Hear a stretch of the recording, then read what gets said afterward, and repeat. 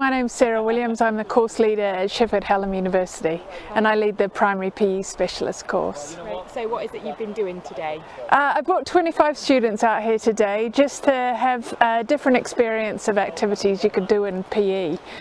So the aim of it really is to broaden their understanding about what PE is and what it could look like, because it's really important that we offer a really broad range of activities for children to help to engage those who aren't engaged by the traditional activities in PE. Why did you book with the Sheffield Hallam Wildlife Trust? I've worked with Chris for a couple of years now, and it's something completely different.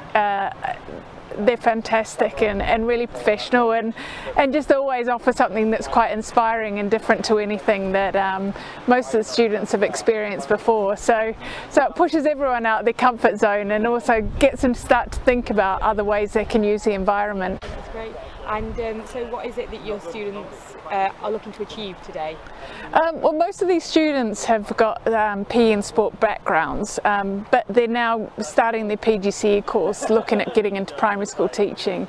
So this experience here is about starting them to think about the skills that they already have and how they can use those to reach out into other subjects within the curriculum. So starting just not think about PE and sport just for activity's sake, but starting to think about how they can use the environment and physical activity to enrich other areas of the curriculum. So the cross-curricular links that are available through activities like this are endless. So would you recommend the outdoor learning service to other sort of educators?